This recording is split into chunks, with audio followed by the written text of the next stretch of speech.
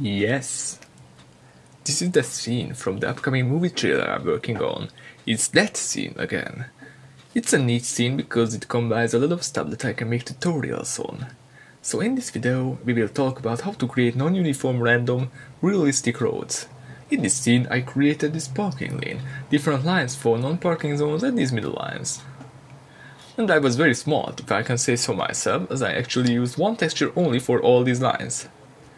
The basis of the road is a random high-quality asphalt texture that can be found online, for example on cc0textures.com, that has hundreds of free PBR textures. So download the texture and put it on your road model. The road can be very simple, just a cube stretched out. Also, add some loop cuts for small variations and bumps on the surface.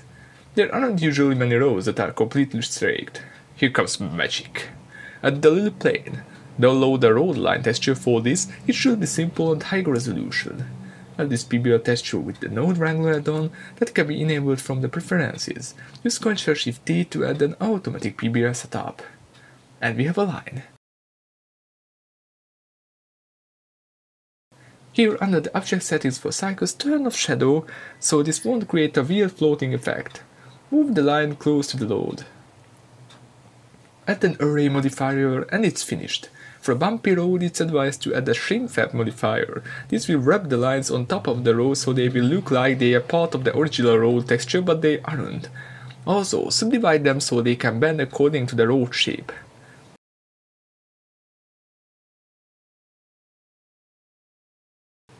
Add the middle lines, then add the parking lanes, and use the basic S shortcut for resizing or keep adjusting the number of objects in the array modifier to resize the object.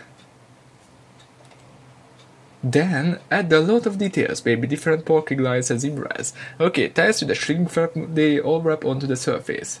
And thanks to adjusting the settings before, feel free to copy the road lines every time you want to use them. We don't need to turn off shadows or add modifiers in the future because we have already done that. With this you can add basically anything to the roads, and they will be very random and realistic. Much better than only using one repetitive road texture. To create a curve, just get a line object, go into edit mode, subdivide it, use proportional editing to bend the line, and we have our bent lines everywhere. Of course, you can rotate them around one by one if your scene needs that kind of adjustment, so that works too. Okay, this was a mini Blender Burger tutorial. Hopefully you enjoyed this and have a use of these ideas. See you guys. Donate me using the links in the description if you wish. Also turn on notifications to never miss out on new tutorials that I'm uploading all the time. Every day, every night, forever. Just kidding, I'm not a tutorial factory to pull something like that off yet.